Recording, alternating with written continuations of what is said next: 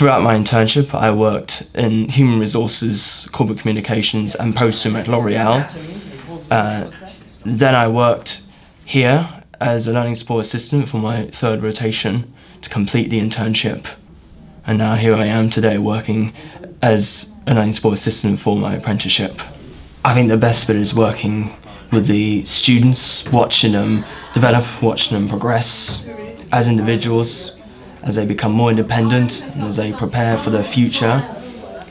It's rewarding work, it's brilliant. Hopefully this apprenticeship will give me a new career, possibly into teaching, maybe not with students who have got special needs, but maybe with students at a primary school, so working in maybe reception years, or maybe years 1 and 2, or possibly maybe getting a job here at this college and maybe progressing my my love and passion for teaching students.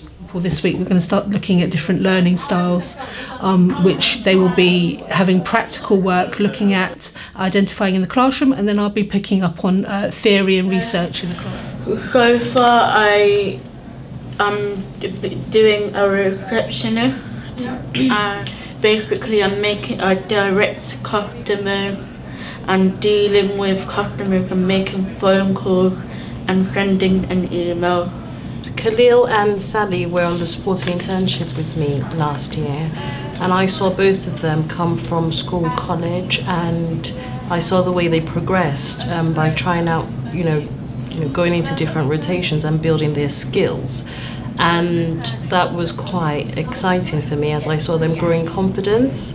In archiving, I'll have to do mostly a routine of sometimes if I'm not scanning, I will do prepping, like mostly taking out the clips out of files, making sure that they're straightened. Once that's done, I normally put them back inside the file I got them out of, put a bandage around them, put the IRN, mostly the number of the file, and then if I'm not doing that, I'll be scanning and checking over those as well, like I have to turn them around and that, make sure they're straight and not upside down, obviously. And once that's done, I'll tend to just sweep the floor, but I tend to do that just by myself, just like no one tells me to do it, but I just like to keep the room clean.